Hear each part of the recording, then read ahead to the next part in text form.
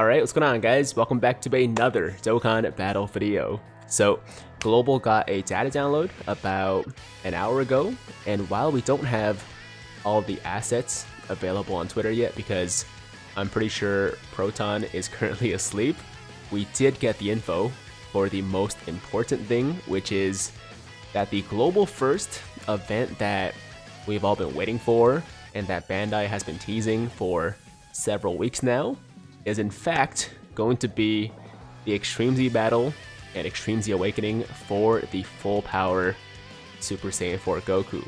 Now, personally, I had predicted that we were going to get the AGL Blue Gogeta and Fizz full power Broly Extreme Z Awakenings, which I would have preferred a little bit more, but this is definitely a great option. I'm definitely very excited for it. So yeah, in today's video, we're going to check out exactly what this guy does with his EZA and find out exactly how good he's going to be. Okay, so with that said, let's jump right into it, starting with his pre-Extreme Z Awakening details for comparison purposes.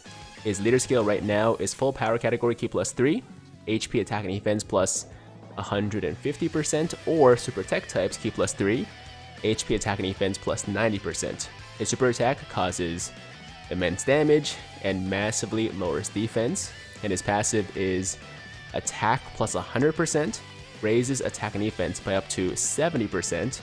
The more HP remaining, the greater the stats boost, and then medium chance to evade enemy super attacks and counter with tremendous power. Obviously, he always could do some pretty good damage, at least for his time. Now he's pretty lackluster, but his main thing was damage.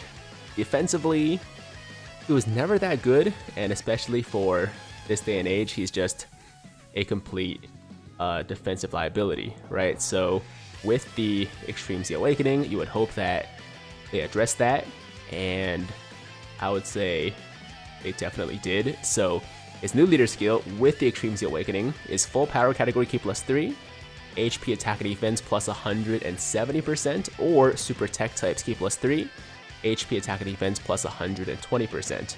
Super attack raises attack and defense for 1 turn and causes immense damage and massively lowers defense. And then passive is attack and defense plus 159%, raises attack and defense by up to 100%. The more HP remaining, the greater the stats boost. Ki plus 3 plus an additional attack and defense plus 59% when all allies attacking on the same turn are super class.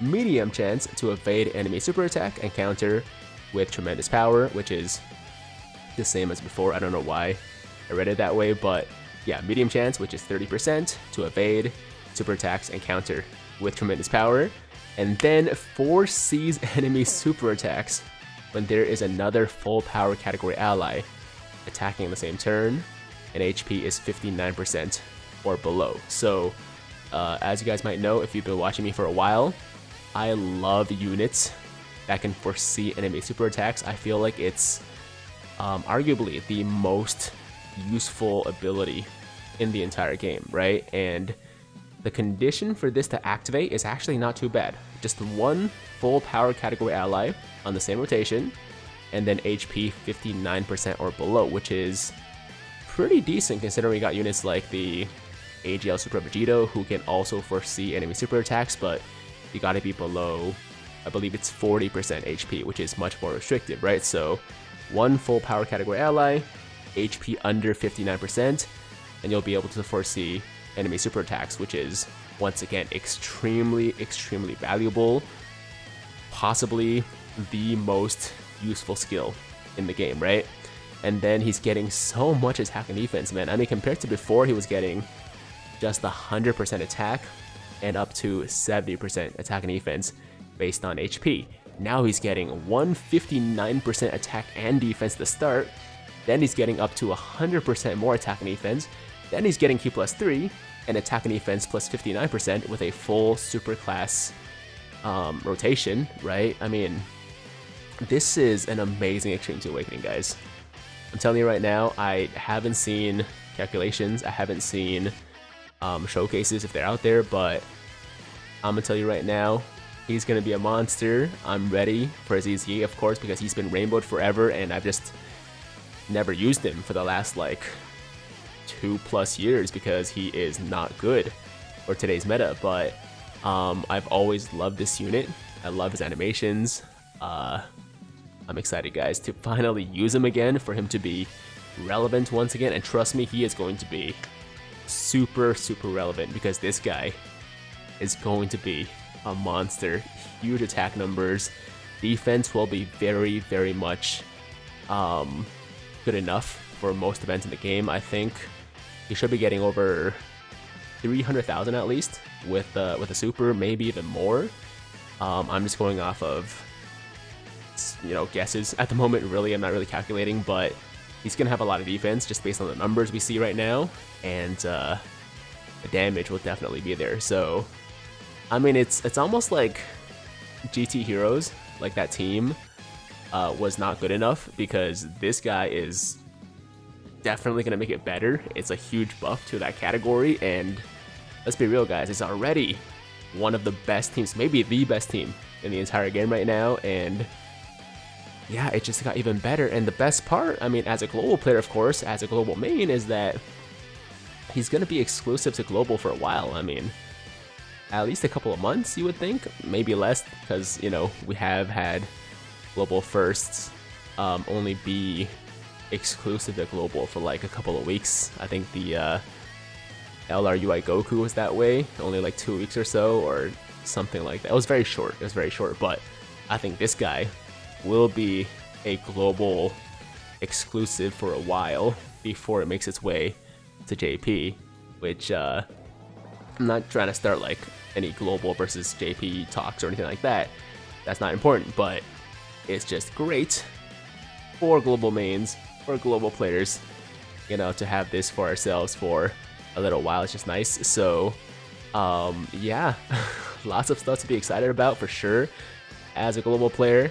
The EX part is starting very soon as well, so we got content from that. The LR Super Saiyan 4 Extreme Z Awakenings, the you know, Super All-Star Extreme Z Battle event with like 999 levels to clear. That's coming too. Raditz is coming if you're, you know, into that, but you know, it's a new unit, so there's also that. But anyways, lots of exciting stuff coming, guys. Full power Super Saiyan 4 Goku, Extreme Z Awakening. Let me know in the comments down below how you guys feel about it. Like I said, man, I am super stoked. I cannot wait for this to drop, and if I read correctly, it should be dropping really soon, like literally within the next 12 hours or so. I could be wrong, so don't hold me to that, but very soon, okay? So yeah, lots of content coming your way tomorrow when I wake up. Right now I gotta go to sleep. I'm tired, I'm about to pass out. If I seem a little bit off in this video, that's why. Okay, I've had a long day, I was about to go to sleep, and this news dropped, and I had to report on it. I had to let you guys know. You know, I was too excited to go to sleep after this, but now I'm tired. Now the info has been, you know, given out to you guys, and I'm gonna head to bed. So guys, thank you so much for watching. Let me know in the comments down below once again how you guys feel about the Extreme Z Awakening. Are you happy it's him?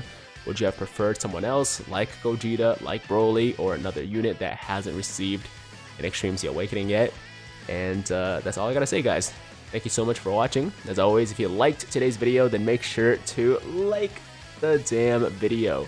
Sub to the channel if you're new, hit that notification bell so that YouTube knows you want to stay up to date with all my latest content.